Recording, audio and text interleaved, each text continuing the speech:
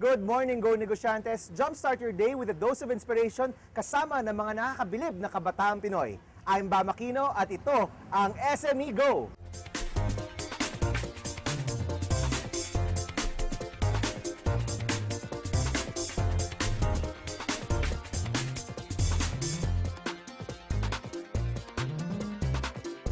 Let's go!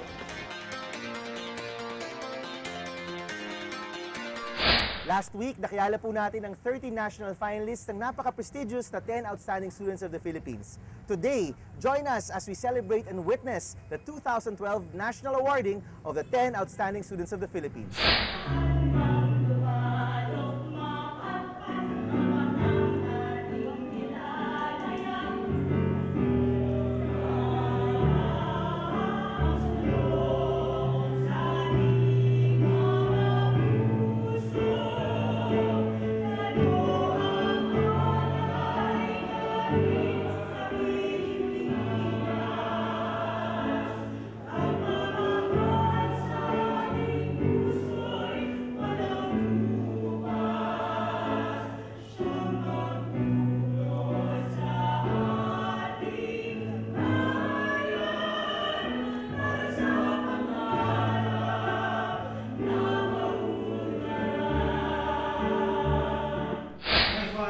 Started the 10 outstanding students in 1961, somehow planted the seed in me, which I realized only 7 years ago, together with a number of entrepreneurs, started a movement called Negosyo. We decided to start this movement because we felt that the country, our country, the Philippines, had and has a great future. It requires every effort, not just of our president, to make a difference, to bring up people, to stop the values, the crab mentality that has been haunting us for so many years, and set examples and inspirations like the 30 of you, to inspire others to achieve excellence. Today, close to 600 entrepreneurs have joined the fold of Negosyo. Two of them, Rosalinda Wing and Vivian Sarabia, who are with us today as judges, have spent time in the process of selecting the 30 finalists and eventually the 10. The biggest problem of our country is poverty. And each and every one of you will have a role in fighting poverty. Some of you face poverty as you struggle with your school and college life and know what it is. It is the challenge for every Filipino citizen to start believing that this country indeed has a great future. Again, congratulations to all the 30 finalists and to the 10 that will be announced later on. Now is your time. Thank you.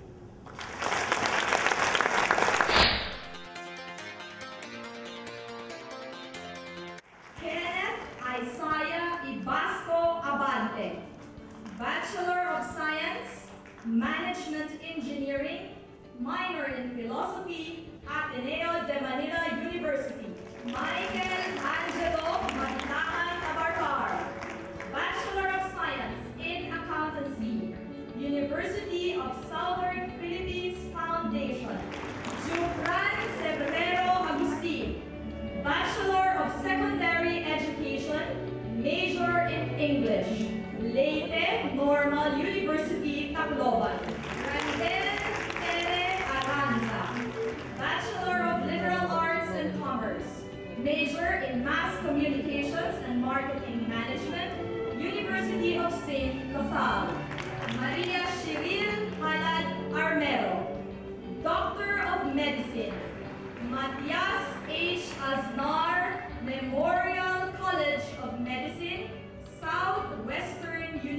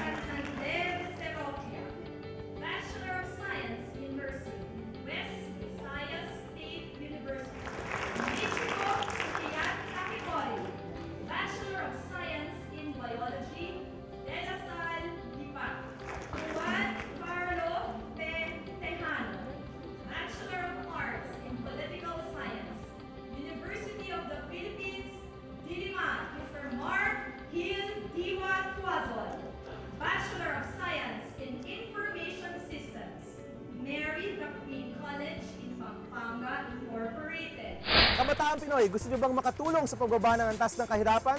Kung oo, sumali sa Project Pagsulong 1 million peso Social Enterprise Challenge and be the change you want to see.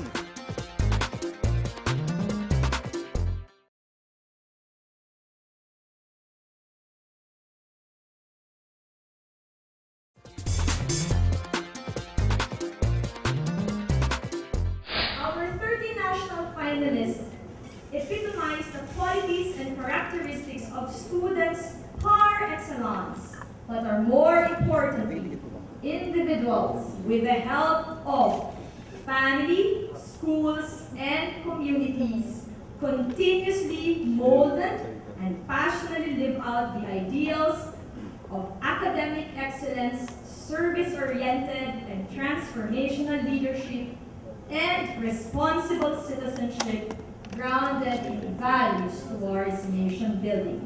It is therefore fitting that as we pay tribute to them, we also pay tribute to the schools and parents.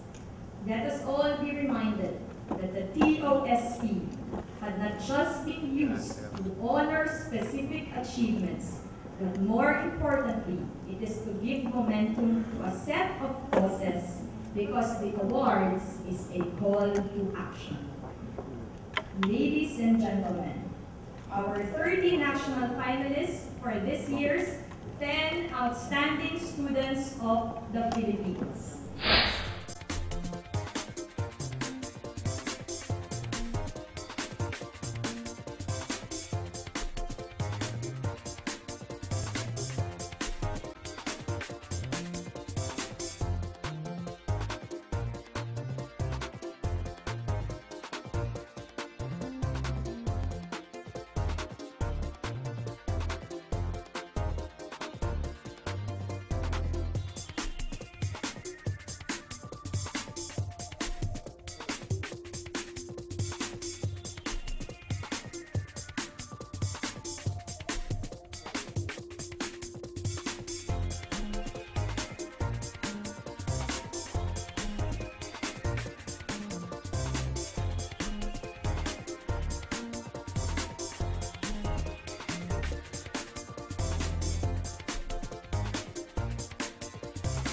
Go Negosyantes, lalo na sa Kabisayaan. Know the essentials of pagdinegosyo. Makilahok sa Go Negosyo sa Barangay. Nagaganapin sa September 30 to 16, 2012 sa Boracay Eco Village Resort, Aklan.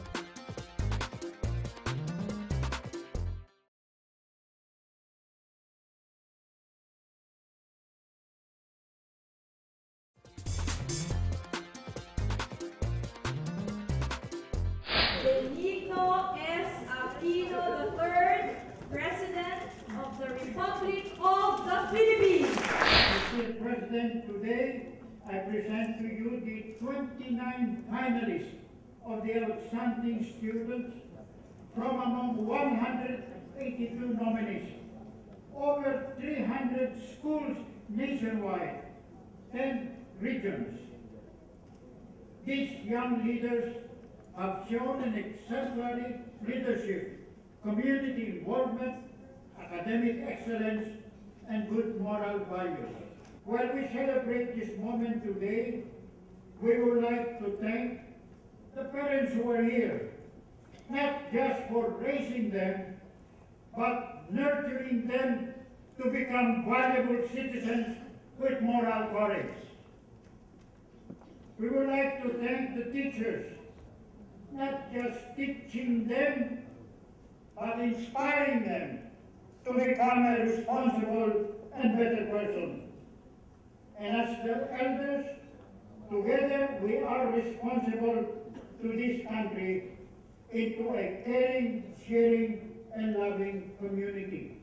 I challenge these gallant achievers today to form a new generation of Filipinos who will lead this country in the right direction. It is up to you to decide what kind of future you wish to live in and to fight to ensure that future is realized. Let us have faith in the Filipino youth, hope for the Philippines, and believe that yes, the Filipino can. Thank you.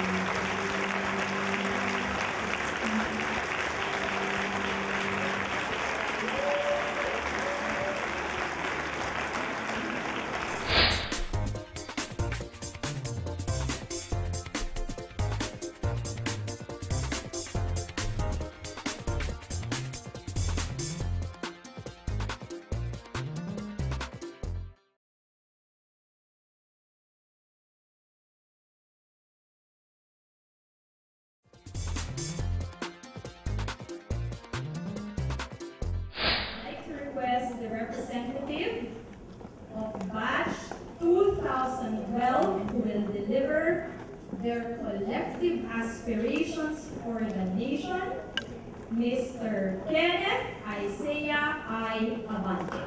Batch 1 Lahi is excited that during these interesting times, we are Filipinos. We are everyday heroes in education, in the health sector, in the environment, in business and entrepreneurship, in technology, in the government, and the media.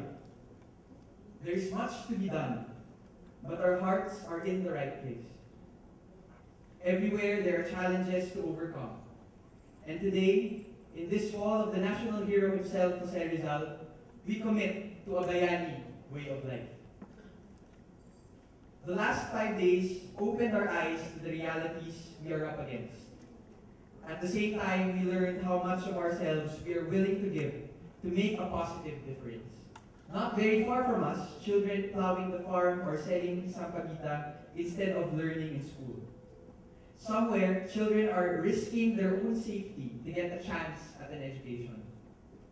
As a response, we commit to courageously take part in molding the future generation of ethical leaders, ingenious innovators, and dynamic change makers through the delivery of an accessible and globally recognized education. And we vow to work towards a healthcare system holistic in its approach, and to partner with social and political institutions for a healthcare system that adheres to the financial and socio-cultural realities of the ordinary Filipino.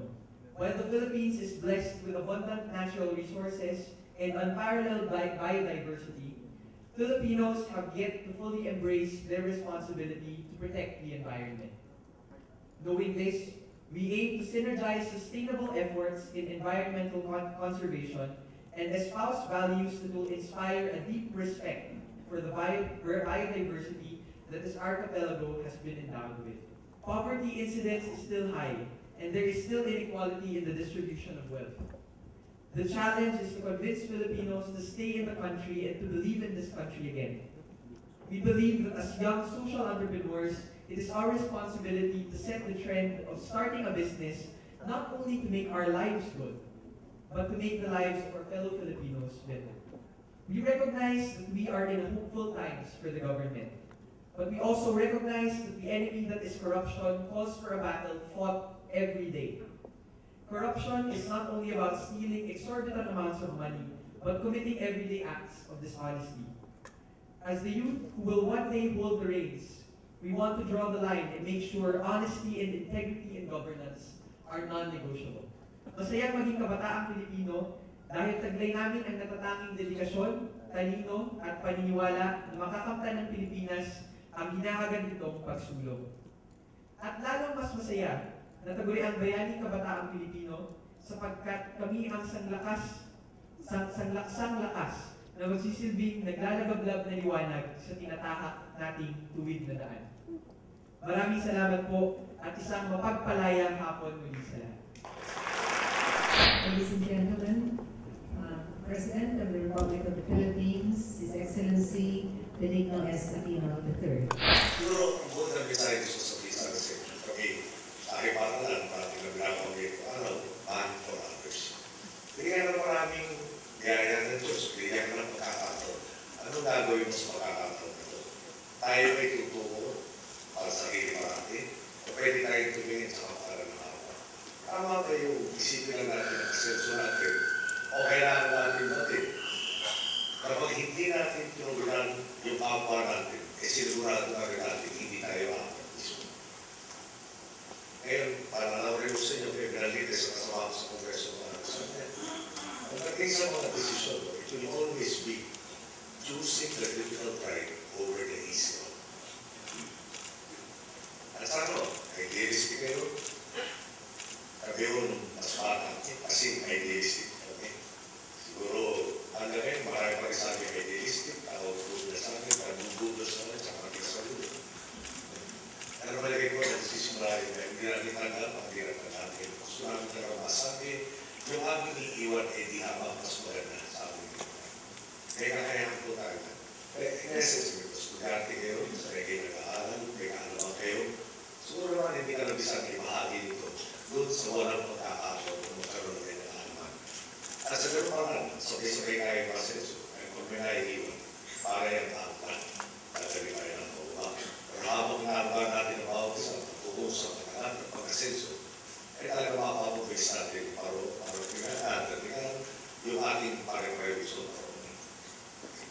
lagi rin pagsubok sa mga darating na panahon. Tiwala kayo sa Diyos, tiwala kayo sa mga nagtulasin, para umabot kayo sa nagugayero, at magtiwala kayo sa galing ng Pilipino.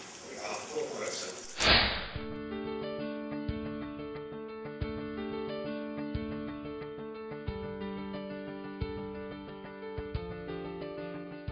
Go Negosyantes, maraming salamat sa inyong muling pagsama sa amin.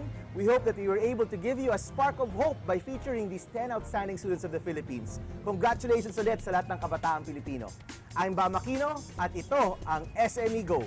Huwag kalimutang bumili ng Go Negosyo books, lalo na ang pinakabagong 50 Inspiring Stories of Young Entrepreneurs, kung saan kasama ang kwento namin ng aking business partner. Available po yan sa lahat ng leading bookstores nationwide. Need advice on how to start and run your business? We're just a text and click away. Text Go Nego to 2910 for Globe and Smart. And like us on Facebook, facebook.com/GoNegosyoOfficial. Or log in to www.gonegosyo.net. Huwag din kalimutan tumutok sa Go Negosyo sa radyo every Friday 2 to 3 p.m. sa DZRH para sa Metro Manila at radyo natin para naman sa mga provincial areas. At kung interesado kayo sa social entrepreneurship, bumisita lang sa aming website www.happynoy.com. Thanks to Coleccione for my shirt on today's show. At mula sa Go Negosyo, maraming salamat sa ating mga annual partners: PLDT, SME Nation, Smart Communications, Meralco, RFM Corporation, DPI Family Kanegosyo, Avon Cosmetics, Multiply.com, The Orchard Property Marketing Corporation, Isuzu Philippines Corporation, LBC Express Incorporated, Value Line Systems and Solutions Corporation. At maraming salamat din sa mga kaibigan namin sa Department of Trade and Industry.